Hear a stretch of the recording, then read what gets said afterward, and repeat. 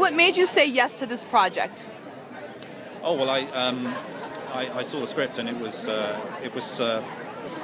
so interesting the way it was so sort of nuanced in the terms of you were sort of never quite sure of characters' motivations, and there was a sort of ambiguity about the way that they interact with each other, and that's always really interesting for a composer because you're not always having to, as opposed to projects where you're having to sort of hit things on the nose. There was much more sort of scope for finding interesting sounds and nuances to it.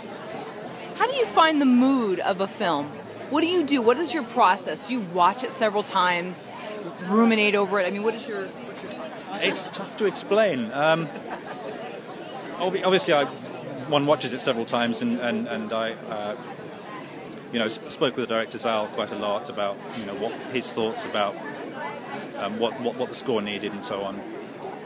And then it's just a question of diving in and experimenting with textures and colours and sounds, and eventually finding the right sort of blend and mix that works and that the director is happy with and the filmmakers are happy with. And